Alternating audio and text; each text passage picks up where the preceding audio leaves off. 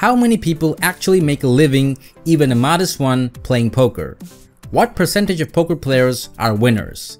These are a few questions new poker players may ask while starting their journey through the poker landscape.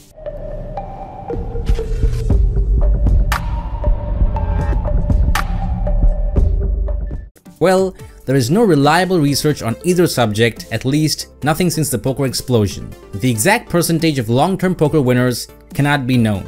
However, if you factor in rake and the fact that variance can make players quit during a losing streak, the actual number of players who are profitable over their entire lifetime is almost certainly very small, likely somewhere around the 15% mark. If you think about it logically, losers are much more likely to quit poker and thus make up for a large percentage of players represented in active sample size. Basically, if a person is winning, he or she is much more likely to play a larger sample size over a longer time. In poker, the long term is one of those concepts that is completely subjective. Even so, what it boils down to is the number of hands played where one can be confident that he or she is either definitively a winner or a loser. For live players who might play somewhere around 30,000 hands a year, if they're lucky, the long term typically starts to come into focus at around 100,000 hands.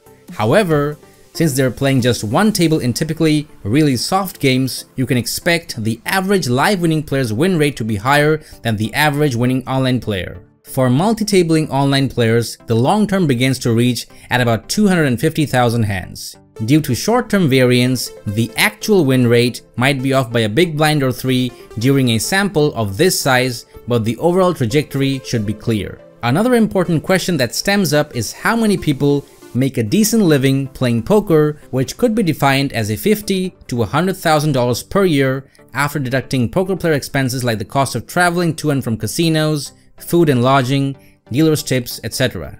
As we have discussed earlier, about 15% of the population are winners. But many of those players are not winning enough to support themselves. If the question is, what percent of people who play poker in casinos or online are winners and are being able to support themselves entirely on poker earnings, then the answer is probably somewhere around 5% or even lower. A lot of people will try poker once in a casino without knowing how to play, and the vast majority of those will go home broke. The same is true, though to a lesser degree, online.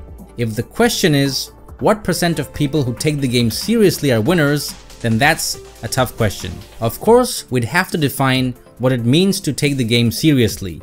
You could say anybody who has read one poker book, but that would exclude guys like Patrick Antonius, who has never read a poker book in his life. So, leaving it as a subjective definition, I would guess 25 to 30% of people who take the game seriously are winners. This brings us to the question, how many players actually win enough every year to earn at least $50,000? I would say very few. There are a bunch of pros playing the Vegas 50-100 games and higher, and most of them probably qualify. Then there are the online pros. Most of them are young guys who started to play poker really early and became good enough so that they didn't start looking for jobs. All in all, it would make about 2 to 3% of the entire poker population. But this is a highly unscientific guess. As suggested earlier, there really is no reliable information on this because this stuff obviously isn't documented anywhere. Well, this raises another question. Why not? How is that in an activity where every possible result is calibrated to an infinite number of decimal places, nobody can answer basic questions about how many poker players are successful on any level? Well, the answer is simple. Poker players lie. There are many reasons beyond self-delusion why poker players lie. Number 1, to hide their income from the IRS. Number 2, to hide income or extravagant losses from their spouses or significant others. Number 3, table image. Losers don't scare anybody and big winners scare away the fish. Number 4, self-image. Some people can't play with confidence unless they feel like winners. Others can't play their best unless driven by horrific visions of failure. Number 5, habit. Similarly, there are many reasons why few casino and online players can win long-term and why even fewer can make a decent living at the game. Number 1, lack of technical knowledge. Most players don't bother to learn how to play correctly in the first place. To be fair, the real motivations for most players have little to do with making money. Most players are looking for one or more of the following: some fun, a distracting hobby, excitement, and prove that God loves them. Number 2. Lack of self-knowledge. If you're unable to figure out and accept how good or not good you are, you'll be unable to find the proper level of game in which to play. Number 3. Lack of discipline. Most players, even those who actually possess an A game, cannot maintain their A game for long. Number 4. Major leagues.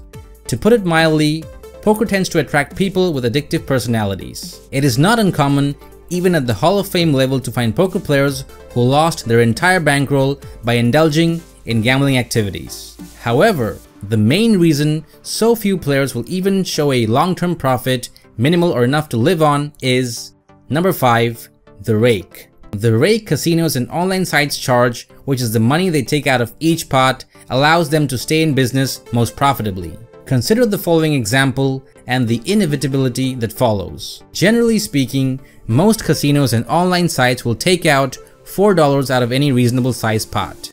If you play, say 60 hands per hour in a 10-handed 10-20 game online, the site will wind up taking about $240 out of the game. So, in theory, if you play with the same 10 players for 40 hours over a week, and all the players are fairly matched in ability, and all have a similar amount of luck, good and bad, during that time, the casino or site would have taken about $10,000 out of the game by the end of the week.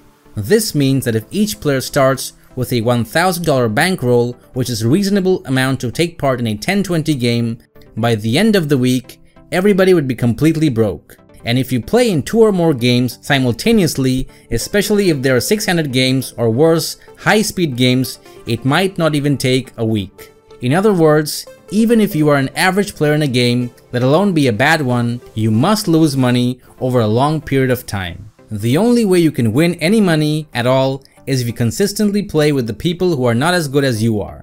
And this is hard to do because even if you find such a game, and even if you're able to correctly evaluate your own talent level, and even if you're able to consistently play your patient A game without getting bored or going on tilt over a bad run, or getting too tired, or drinking too much, or not getting enough sleep, or just plain freaking out, the likelihood is that the players you are so much better than eventually will quit the game or go broke, or both. And realistically, the percentage of players who can consistently dominate a typical 10-20 game is quite small under the best of circumstances. That said, poker is still quite profitable in 2021, though those who are making money consistently are usually putting in insane hours to improve their games. In the poker boom days, most players were absolutely awful and knew nothing about the general poker concepts. If you had even a moderate understanding of general poker concepts, you were almost guaranteed to make money.